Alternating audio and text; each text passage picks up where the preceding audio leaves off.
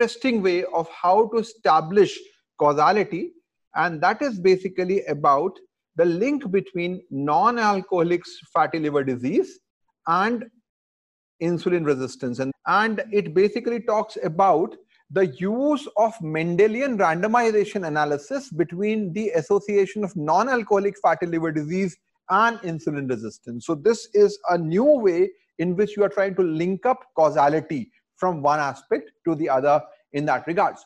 Now we all know that type 2 diabetes and non-alcoholic fatty liver disease are pretty much mixed in that perspective.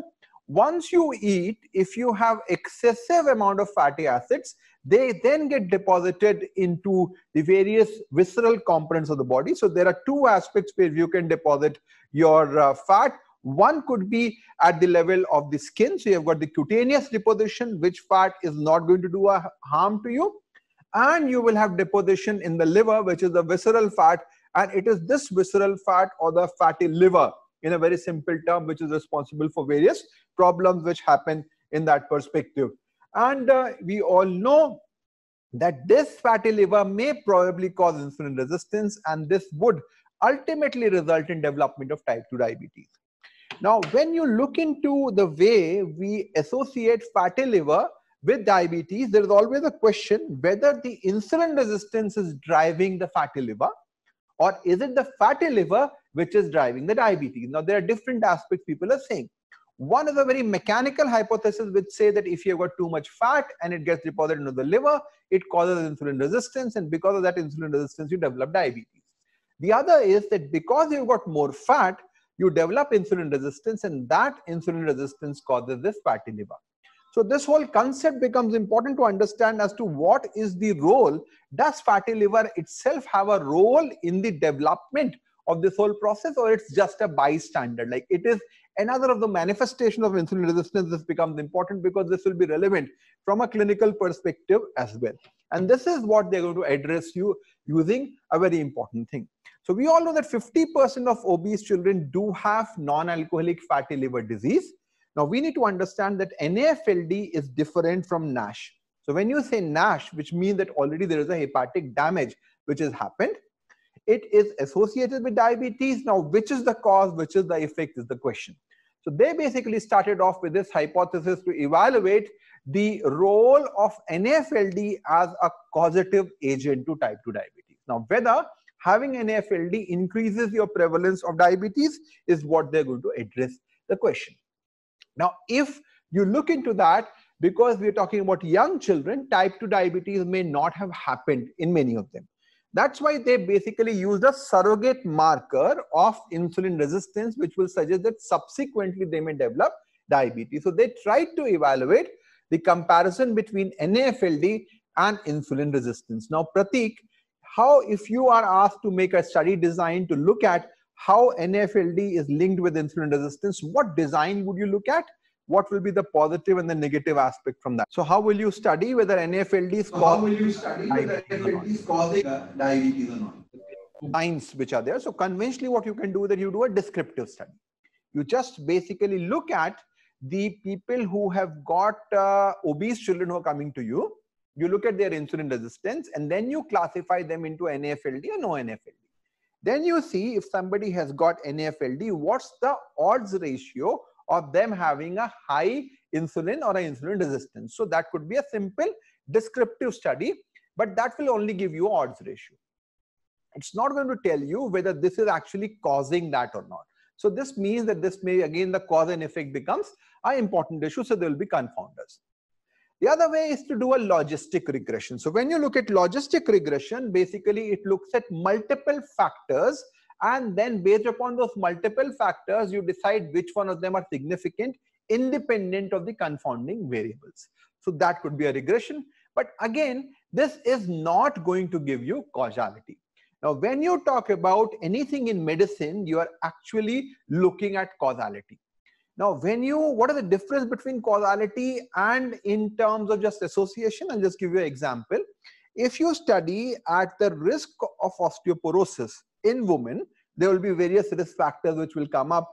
They will look into the bone density, they will look into the calcium intake, they will look into the age of menopause and all those things. Now, studies will show that if you have premature menopause, it is associated with a lesser risk of premature menopause is associated with a higher risk of developing fractures, which is fine. But that does not mean causality. When you say causality, it means that if you actually delay the menopause, the fractures will come down. This is the other way. So there's a difference between there. So what they're showing is that premature menopause may be associated with a greater risk of fracture, but whether delaying menopause, now I'm not concerned about this is a risk factor or not, I'm concerned how I can modify that. Now, if I delay menopause, does it improve? That answer is not given by that association. So regression will just tell you that this is associated, it will not go into causality. So randomization is the way forward. So the best way is that you make half of them NAFLD and half of them non-NAFLD. And then they're randomized. And then you see what is the difference in terms of their insulin resistance. And then you will get the likelihood ratio, the estimate, the hazard, and all those things become important. So what I'm trying to say is that most of studies that you read are descriptive and they do a lot of regression analysis. But at the end of the day, they will just say that this is just an association. They do not prove causality. For proving causality, you need an actual randomized study in that regard. Now, if you want to look at causality, when you say that this is a cause, smoking is causing cancer, you need to fulfill various criteria. We've discussed this earlier also. It has to be the strength of association. So it has to be a strong association first. If there is no association, there will be no causality.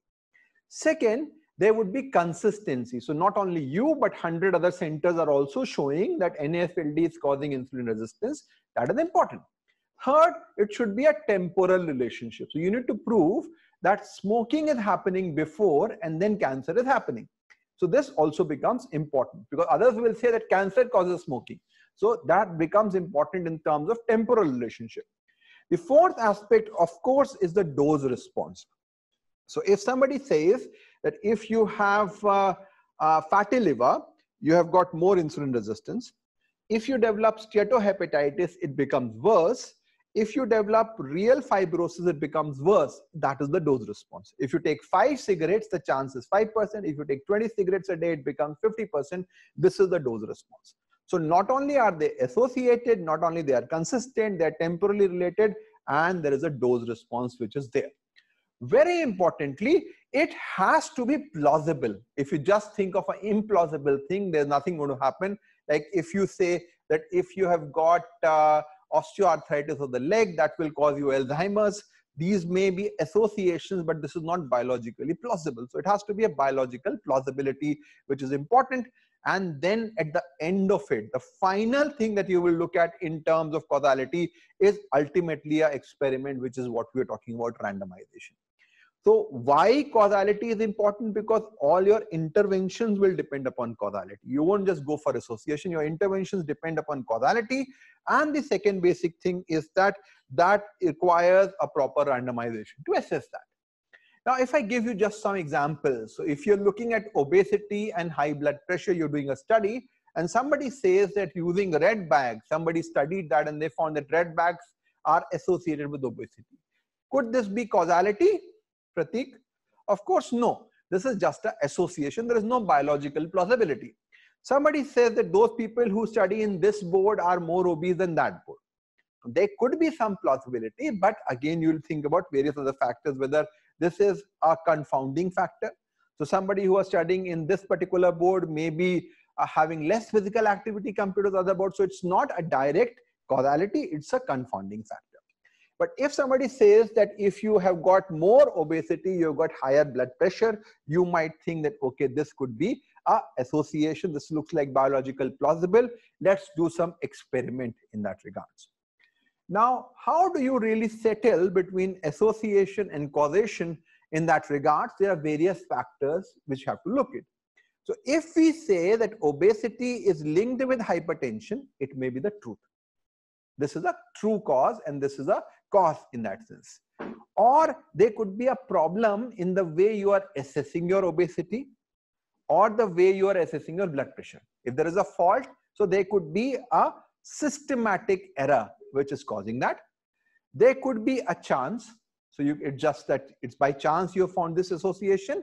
And finally, and most importantly, you're looking at confounders. So when you have an association between two, first of all, look at whether it is just by a chance. So if you have seen in multiple studies, it can't be chance. Look at your tools, how you're measuring BP, how you're measuring weight, that may be wrong. If it's also right, that's fine. And finally, you take care of everything else. So obese children are taking more salt, and that salt will cause hypertension. More fat diet is causing both hypertension and obesity. So it may be downstream the pathway. So what we are trying to say is that if obesity is causing hypertension, decreasing obesity will decrease hypertension. That is what you're looking at ultimately. But if it is a confounding factor, then you will not get it. So you have to look into all that regards in this situation. So what we need to understand is that we need to be very careful in terms of evidence base, which is there. But also you have to look at that everything is not evidence based. It's not easy to identify evidence everywhere. So we need to be cautious in terms of common sense and biological plausibility, as this cartoon is basically depicting. Now let's come back to another example as to how you will look into causality. So we know, and this I talked about in terms of the menopausal bone fracture, but if you look at peak bone mass, we know that bone mass is regulated by multiple factors. These includes genetics, which is 60 to 80%. You have got physical activity, 10 to 20%, nutrition, and hormones. Now, if somebody says that low calcium intake will cause a decrease in terms of peak bone mass, that is the hypothesis. So the question is, there is association, is it causation or not? So what you can do in that regards is that you have to focus on all the other factors, because calcium intake may be associated with nutrition. Those people who may have more calcium intake may be more physically active. So again, there could be an issue with regards to the confounding factor. And they may also have some hormonal factors, because calcium can increase some hormones which causes bone. So now the final question still remains unanswered as to whether your calcium is causing the bone or you have some other factor which is coming into that picture. So what you can do in that regards is, ideally you do a randomized trial. You start giving calcium from 0 years to 50,000 children, and you follow them up to 25 years of age, and then you show half are getting calcium, half are not getting calcium, and then you are finally fine. So this is what is the proof which is there. But is this feasible, Narayanan? It is impossible. So a lot of these things, like suppose somebody says that cigarette smoking causes cancer, you say, okay, half get cigarette, half don't get cigarette, I'll see after 50 years. You can't do these sort of things. So although when you talk about truth, you say randomization is important, but that is not feasible. It is very expensive, it is very complicated, and it may be ethically impossible to do in that setting. So basically the new way of looking at it, when do we get randomized? That is a very important idea. So when you talk about life, it gives you an opportunity of randomization. All of us are random creations. All of us have got genetics which is different. So that different genetics provides us an opportunity to look at the impact of one to the other.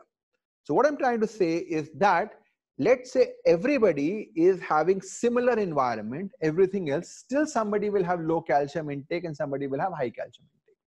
And maybe there are some genes which will regulate the calcium intake.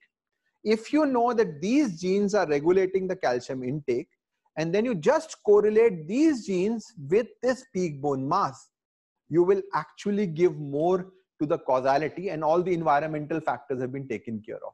This is the fundamental basis of Mendelian randomization. So this sounds a bit confusing, a bit counterintuitive, but I'll try to explain it again, that Mendelian randomization is a way of finding causality based upon genetic predisposition to a particular condition and its association to its effect. So we'll come back to this again and again, but this is a very, very powerful tool which is now available and which has been increasingly used in discerning a lot of these problems which were difficult to identify. So this is what they have used, and that is why I've chosen specifically this paper, and I've been trying to put a lot of introduction here, but we need to really get new. This thing is going to come up multiple times. You will hear about this much more. This is going to be a way to identify the pathophysiology. Now, how they did it in this paper, you will get the idea again from that. So let's go back to this. The question is NAFLD causing insulin resistance? That's the basic question that you have to answer. So now we need to understand that are there any genetic predisposers to NAFLD? Let's say you have got two individuals who are absolutely same in terms of nutrition, in terms of physical activity, in terms of everything, body fat, everything. Do you think they will have the same risk of NAFLD or not? Interest, because there will be some genetic predispositions which may cause that. So in case of NAFLD, there are these three genes which have been associated with a much higher risk of fat.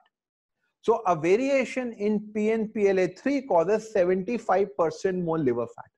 So just one variation. So what they started off was that there are three particular genes which are varied, or if they are in a different form. So when you talk about basically mutations, so mutations are what? They're also variations, but these variations are pathological. These may not be pathological, these are just one single amino acid here and there. But if these alterations are there, it poses a risk of developing fatty liver. So what they found that these three are the major genes which influence this, and these are not linked with insulin resistance. Now again, suppose these three are also linked with insulin resistance indirectly through some mechanism, that will be gone. That's why they removed one gene which was glucokinase. So it has been shown that glucokinase predisposes to fatty liver, but glucokinase is also responsible for diabetes. So of course you need to be careful about that. So they found these three genes are predisposing to liver disease, and then based upon these three you get a cumulative genetic risk for that. And based upon that, you know that this may cause NAFLD. Now, you can use conventional statistics to see whether NAFLD is associated with insulin resistance or not, which is a simple thing because that's what we do all the time. And then you see how these genetic risks are associated with insulin resistance. So let's put it this way. You know that A to B is 80 kilometers, B to C is 120 kilometers, A to C is this much. So how much is this correlated, you will be able to identify. So if you assume that the effect of the genetic risk is through NAFLD, you know that this much should be the effect. And if you find that the same effect is there from A to C directly, it means that the genetic effect is valid. This is the basic principle of Mendelian randomization, and I'll talk about that a bit later. So if your variation of genetic risk on insulin resistance is same as the fatty liver on insulin resistance, this should mean that this is actually true in that perspective. So now how did they go about the study? It was a very simple study. They chose patients who came to them with obesity, basically constitutional obesity, and this was a good number. 900 patients were there. Excluded, of course, the secondary criteria, all the syndromic cases, endocrine cases, all the possible causes which can cause fatty liver were also excluded. So it's like a pure run-of-the-mill obesity patient who came to them. Then what they did was that they did an ultrasound. So they did an ultrasound, and then there was the same sonographer who graded that this is fatty liver or not. They did not look at NASH, they looked at fatty liver. Now, what they did was HOMA-IR. So there were two measures, one for fatty liver, which is ultrasound, and one for insulin resistance, which was HOMA-IR. So they just did these two things. And now based upon that, they started doing some very interesting statistics to see whether this was associated or not. So first thing they did was that based upon these three, they proceeded a genetic risk score. So there are ways in which you can model them up. Okay, you've got a 5% risk, 10% risk. So based upon these three genes, they developed a genetic risk. And then they did a regression of this genetic risk with NAFLD, which was a simple linear regression. And this value was known as beta X. So this is basically telling you how much this genetic risk is affecting fatty liver. So what component of NAFLD is being caused by this genetic risk? Second, they calculated how much NAFLD is affecting the HOMA-IR. And this they gave a beta linear regression. They gave it basically corrected it for age, gender, and BMI. So all those things which could influence, independent of that, how much fatty liver is affecting your insulin resistance, and they gave this name as beta Y. Now, why did they log transform the HOMA-IR? You log transform derivatives. Basically, if you don't have a normal distribution, you convert it into a log, and sometimes then you will get a log transform. So then it becomes a normal distribution. So that's why they log transformed into.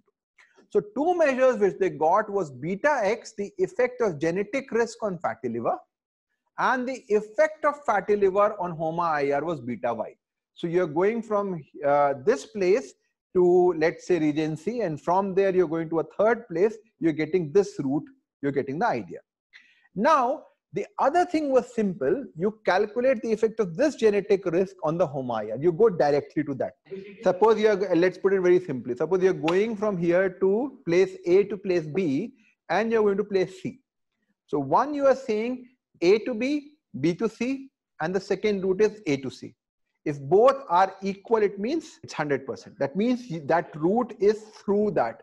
So your connection of A to C is through B in that situation, and this is what it is showing. So this is a very, very interesting way to understand, is that if your genetic risk going through the fatty liver, going to the insulin resistance is the same as your direct risk, it means the liver is the mechanism between that. You got it? So this is the very basic concept. So then you get another regression. So you multiply beta X to beta Y, and this becomes the expected.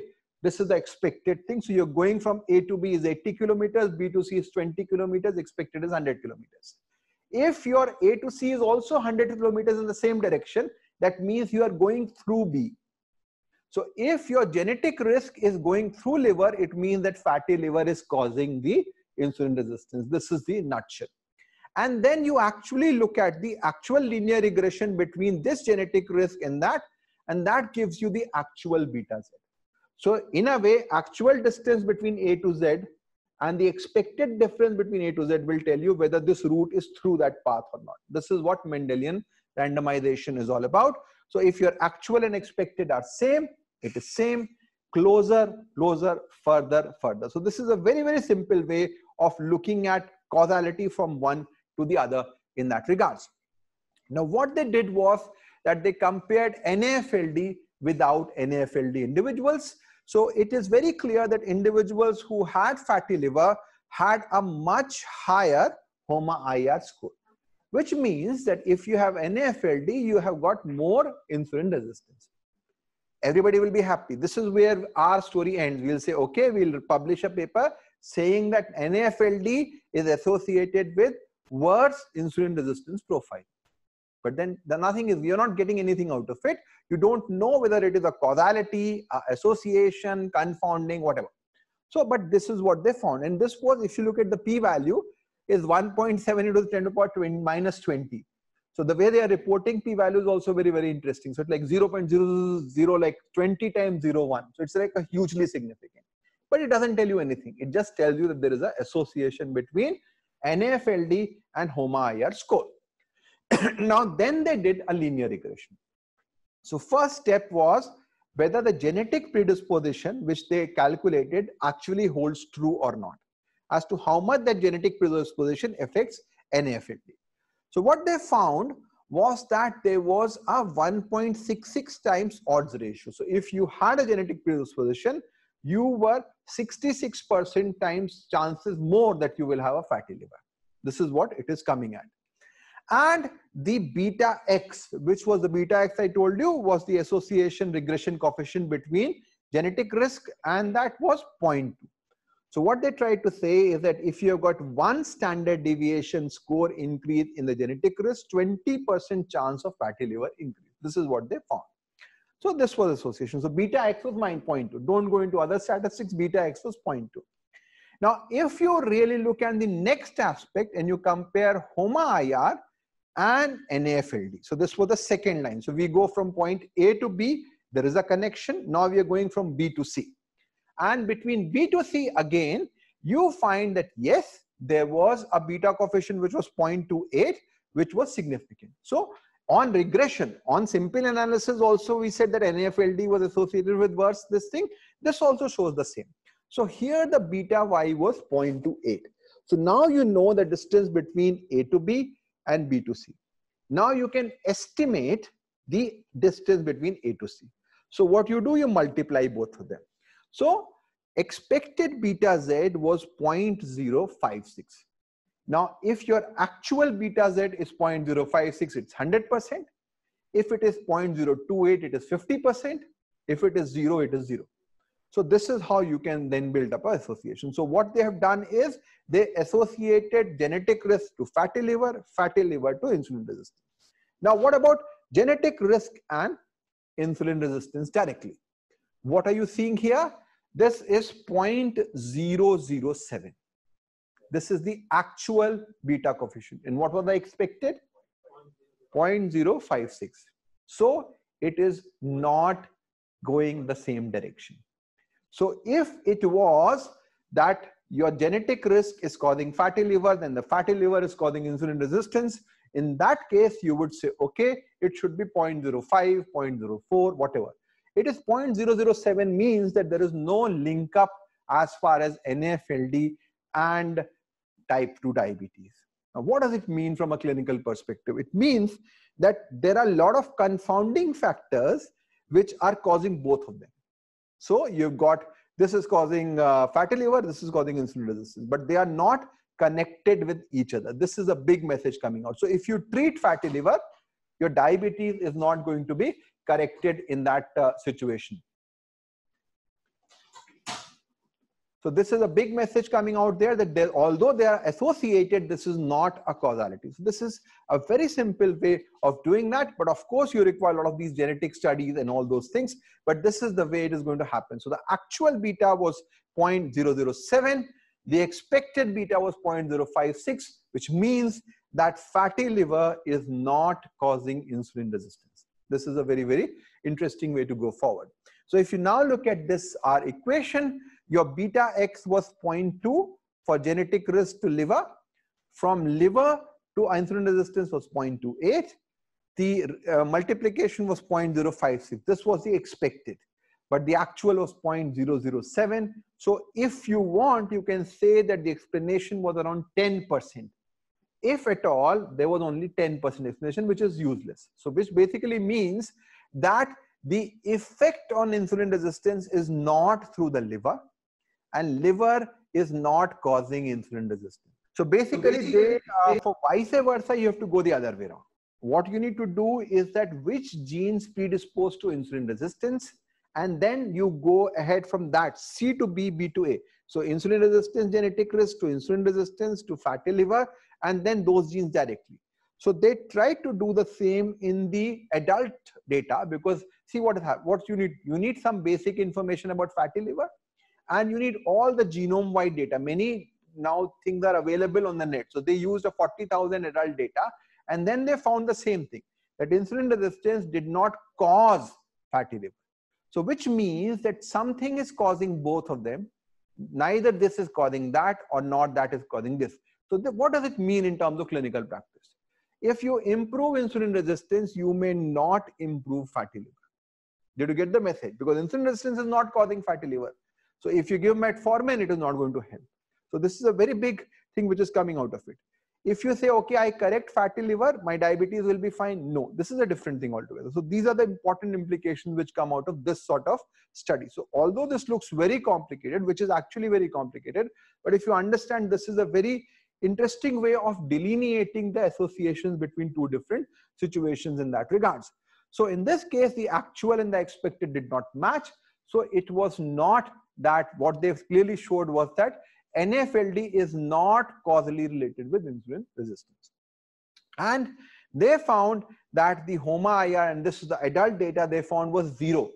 From insulin resistance to fatty liver was 0, even worse. So it does not really get associated on that. Now what they're trying to say that why is this happening? Because epidemiological studies show that those who have fatty liver have got more diabetes. Now if you had done a randomized trial, you would have at birth made 50% fatty liver and 50% normal and followed up for 20 years to see what happens. But that's a very, very difficult thing to do. So this is why this Mendelian randomization comes into the picture. What they're saying is that they used fatty liver and not steatohepatitis. Maybe if you had used more severe cases, it would have worked better in that situation.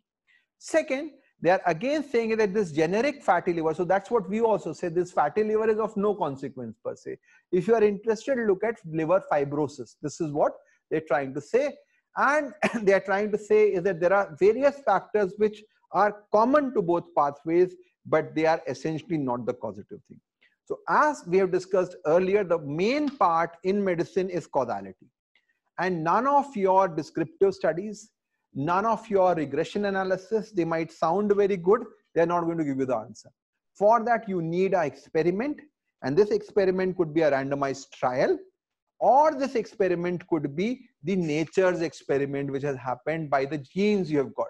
So this is a very, very interesting way to really look into the various aspects of the various forms, and this probably will be hearing much more on that. There are 2 papers in JCM only about Mendelian randomization, and this is something which is very, very, in the concept of causality, we need to prove that there is an association between the 2 things are there, which is consistent, which has got a time course so that the cause came before effect. It is having a dose effect, so higher the dose, higher the response. This is biologically plausible, and then you do an experiment. These are the 6 criteria for causality.